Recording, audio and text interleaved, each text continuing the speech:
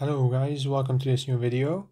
So now we're going to go through question 7 in the November 19 paper 3, which is a rigid body mechanics question in the new syllabus. So here we were given a flywheel made of some solid disc with mass, radius and everything. And we have some string with negligible thickness wound around this axle, so that makes the whole thing spin. And this motor exerts a tension force through the string onto this inner axle, which makes this whole assembly rotate.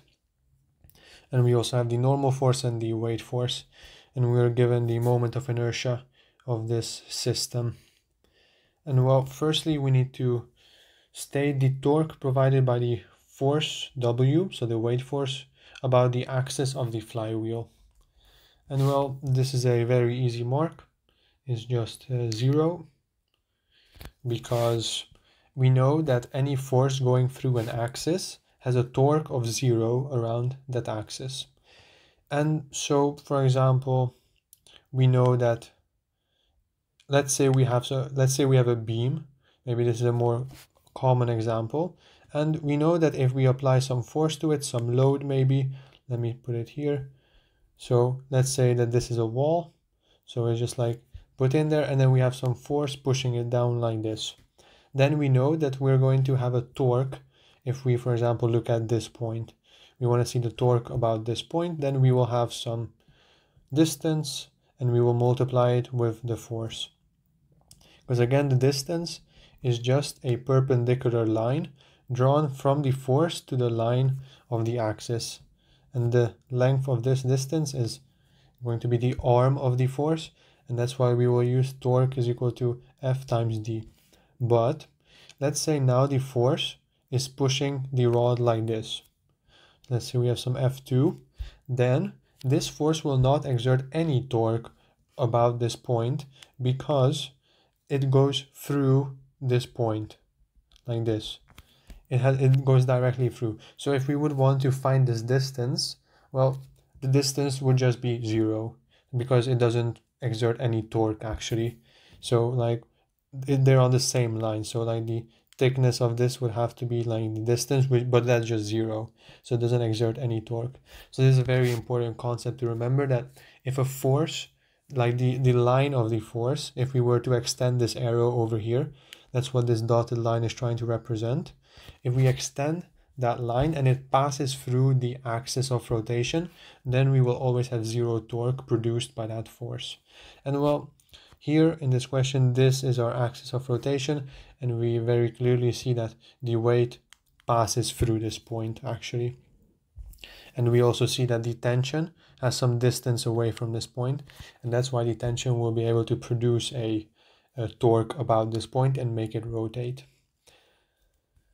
Alright, so now we are given a graph here, and we're told that the flywheel is initially at rest. At time t equals 0, the motor is turned on, and this time varying tension force acts on the flywheel. So, and it varies with this function over here. This first linear and then a constant function. And we need to identify the physical quantity represented by the area under the graph. So I think there are two main ways to approach this. We can first of all look in our data booklet and see that we have this equation. So the angular momentum is equal to torque times the change in time. And well, when we look at the area of this, so if we look at all of this area and we would want to calculate the area, we would multiply the y-axis with the x-axis, as that's how we find the area of a common shape. For example, if we would just want to find the area of this rectangle here, we would take this side and multiply it by this side to find the area. But when we do that, we also multiply the units and everything else. So then that would be just the same as torque times time. So like torque times the change in time, technically, which will give us angular momentum. So what this area will show us is the change in angular momentum.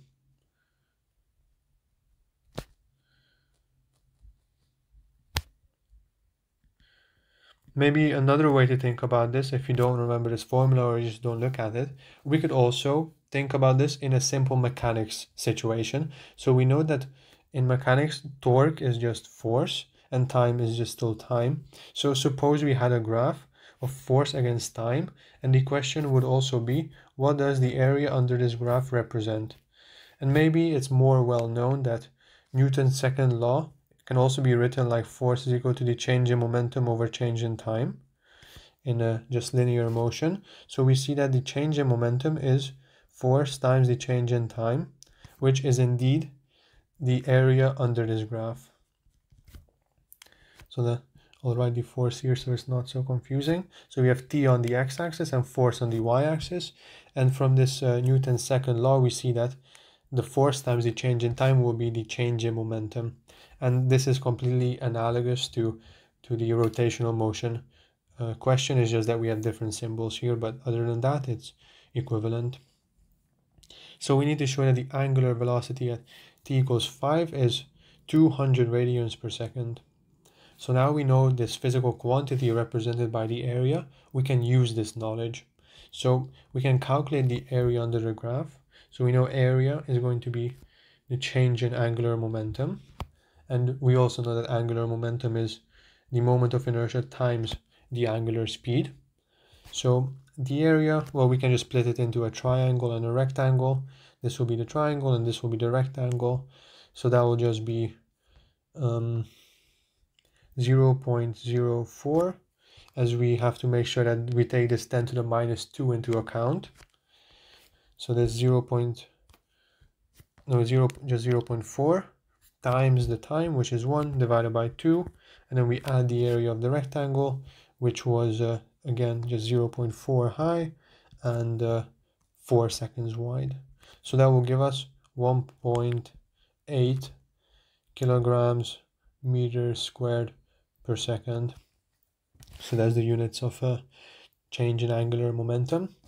And so if we want to calculate the angular speed, all we need to do is divide this 1.8 by the moment of inertia of the whole system. And well, what is the moment of inertia?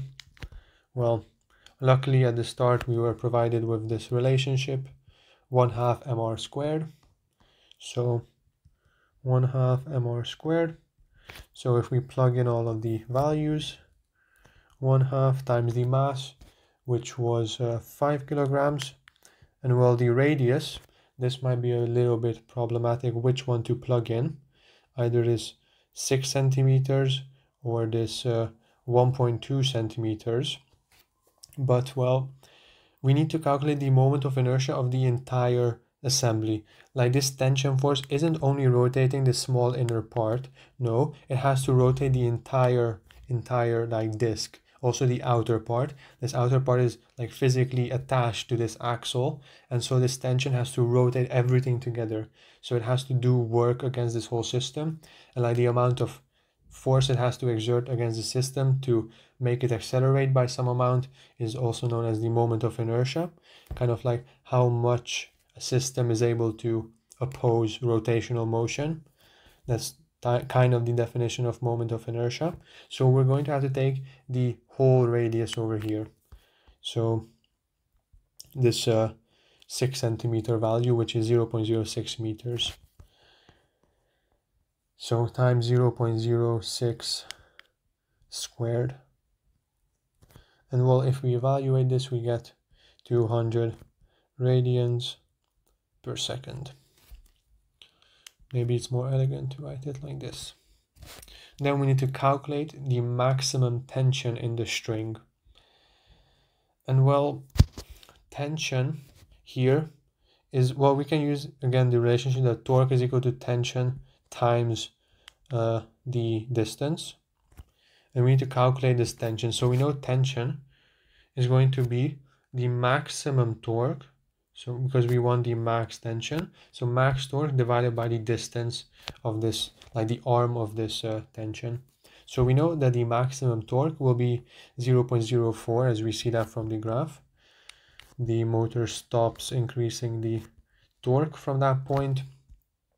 And well, the distance here Here we no longer need to take this 6 centimeters, but rather this 1.2 centimeters, as we need to look at the distance from the tension to the axis of rotation, which is only this little part over here, not the entire thing. So it has a pretty small arm compared to the length of the diameter of the whole thing. So that was 1.2 centimeters, so 0.012 meters. And this will give us 33.3 newtons. So it's just important to always keep in mind what radius you are currently using. And then part C, at t equals 5 seconds, the string becomes fully unwound and disconnects from the flywheel, and the flywheel remains spinning around the axle. It's in translational equilibrium. Distinguish between translational and rotational equilibrium. Well, this is like just a definition you have to remember, but I will write them down here. So translational equilibrium just means that sum of all forces, so sum of all forces equals 0, whereas rotational equilibrium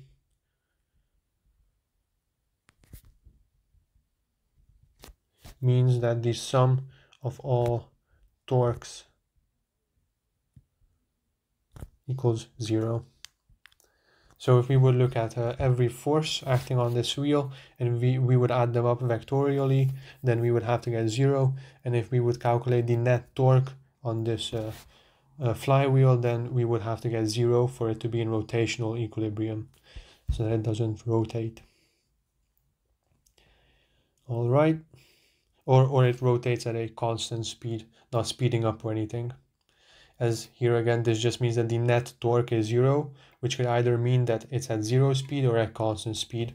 But technically 0 speed is also a constant speed, so that just means that it's at constant speed of 0 or some real value. And then part 2, the last part of this question. We are told that at t equals 5 seconds, it has an angular velocity of 200 radians per second, and the support exerts a constant frictional force, frictional torque around the axle, and the flywheel comes to rest after 8,000 revolutions. And we need to calculate the magnitude of this frictional torque. Well, just to preview this solution, we know that torque is equal to the moment of inertia times the acceleration, and the moment of inertia we already know. We already calculated, we know how to calculate, and so we only need to find this acceleration, like what's the deceleration of this flywheel due to this frictional torque. And well, we have actually everything given here.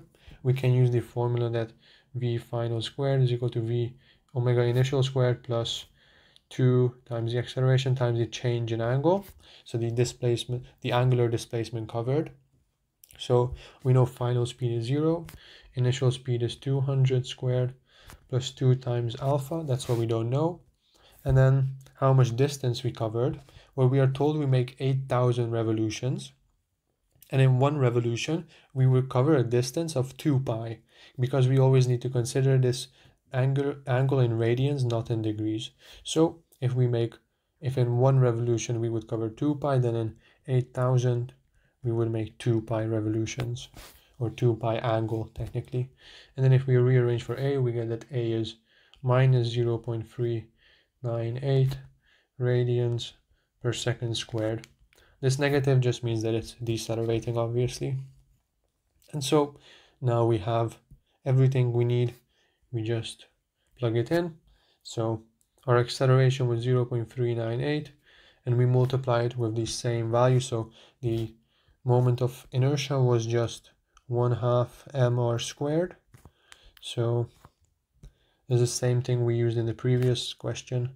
So the mass was 5, and then the radius was again 0.06 squared, as we have to consider again the whole moment of inertia of the whole system, as this frictional torque has to slow down the entire system. So we need the torque, the moment of inertia of the entire system. So this will be just 3.58 times 10 to the minus 3 Newton meters. And so this was the end of this question. I hope I was able to help with this question, and see you in the next one.